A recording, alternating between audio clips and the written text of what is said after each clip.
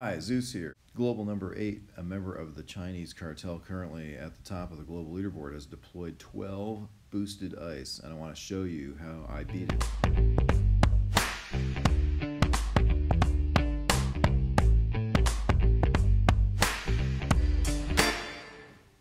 "12 boosted ice bases are the hardest to beat in Boom Beach on the main base, and they're generally deployed by task forces to block progress of opponents going up the leaderboard.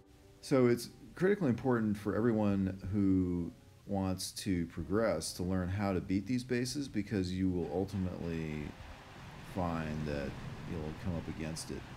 So in this case, what I did was I barded the grappler in the back, and it didn't have quite the gunboat energy to complete the BART. I was short one artillery shell, but I landed all of my troops in the front in a pattern with Scorchers far right, far left, and in the middle, Bombardiers in the middle, and then my Laser Rangers and Kavan on the far right.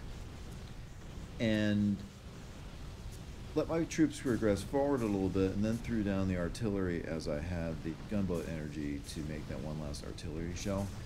And then I was suppressing the boom cannon and rocket launcher on the left there with a series of shocks. The reason why I'm doing that is that that's the weak side of my attack, because I have the Laser Rangers coming up the right side.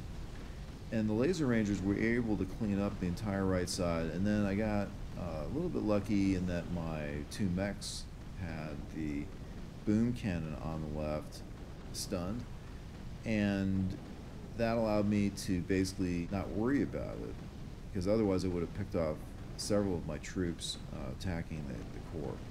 And sometimes when you're attacking a high ice base like this, the best thing to do is exactly nothing, because if you've got the time to beat the base without moving your troops around further, that's the best thing to do, is just sit and clear the core without moving your troops.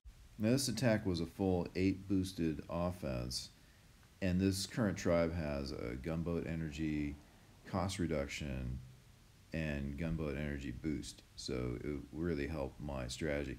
You know, looking at the health of these items, the grappler alone was 111,600 health.